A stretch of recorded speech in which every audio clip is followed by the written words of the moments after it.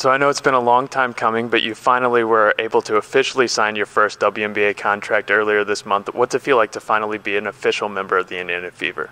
A big thing through my whole knee process is the little wins. So to be able to get to a point where I'm receiving a big win, like signing a contract with the Fever, it was definitely something to celebrate.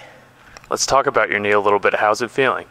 It's getting better. Now that I'm here working with the Indiana Fever staff and Todd Champlin, I've been able to improve in a lot of aspects. Yesterday was actually my first dead sprint, so I'm getting back to my speed, and then we'll slowly build on making sure that my lateral quickness gets improved. But a big focus was just improving the strength overall in my leg. The surgery repaired all the damage, so now it's just rebuilding that strength.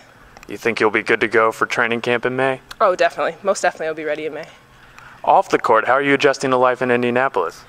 Big thing when I got drafted by the Fever was that I got to stay home. So I'm from Canada, and Indiana is all I really know. So to be able to stay in the Hoosier State, in a basketball state where they love basketball and they support basketball, it was great. And so the transition has been really seamless for me to come to Indianapolis.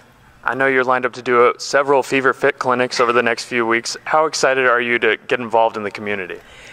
That's a big thing for me, is being involved with kids especially, and so I've been actually trying to get fit myself so that when I'm doing these demonstrations and stuff I can actually do them. So I'm excited to be able to be a part of the Fever Fit clinic. And lastly, I know you're staying involved with your old Notre Dame program. What have all of you been doing up in South Bend?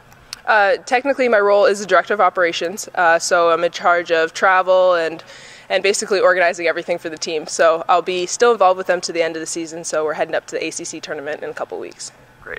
Natalie, thanks for joining us, and I know all Fever fans are excited to see you in uniform come this summer. Yep, I'm excited to actually be in a uniform again. Go Fever.